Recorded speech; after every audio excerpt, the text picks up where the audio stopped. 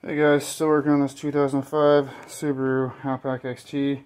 This applies to any of those 2.5 liter turbocharged engines. If you're digging as deep as I am into replacing the cam oil seals, on this side we can see I just replaced those two. So I have both those off. How do I get the cam sprockets off? You can follow the Haynes manual, which tells you to buy one of these spanner wrench, which I assume Subaru has a special one. It is meant to go into the two dimples adjacent to the 3 bolts that hold on the oil plate cover. Doesn't work at all. So I found another YouTube video and I thought I would share this. Instead, this is going to cost you a belt if you didn't plan on replacing a belt. Take a timing belt for this engine. On the passenger side, you can do it one cam at a time. On the driver's side, you can do one cam at a time. On the passenger side, there's not enough clearance between the 2 cams to get the belt in there, so you gotta do them wrapped at the same time.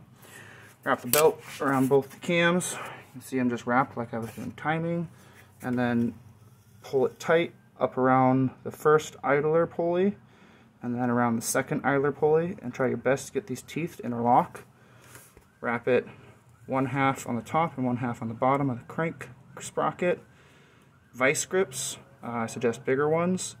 Clamp that as hard as you can after you pull as much slack as possible. And then down here, another vice grip. Again, it's just a big one. Clamp this as close to the cams as you can. That is what worked really well. If we want to take a nice leisurely jaunt over to the torque specifications for the, where are we looking? For the cam sprockets. Triangle clearance. Camshaft sprocket bolts. Non-turbocharged engines, 58. Turbocharged models. Intake.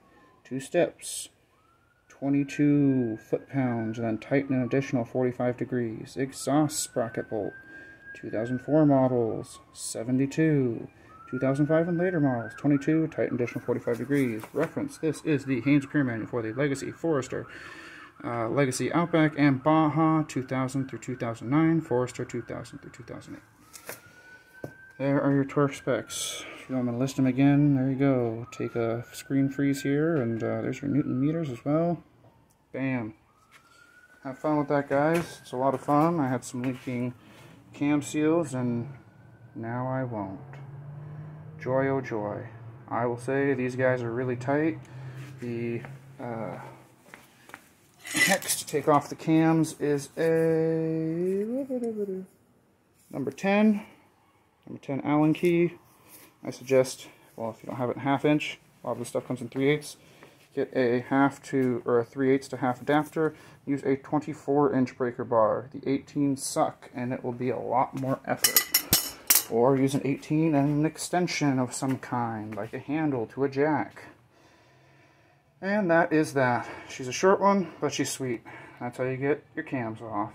So much fun, so much joy. Do your best not to rotate the cams while everything's untimed. Oh, what about our rest of timing? Yeah, watch my other videos.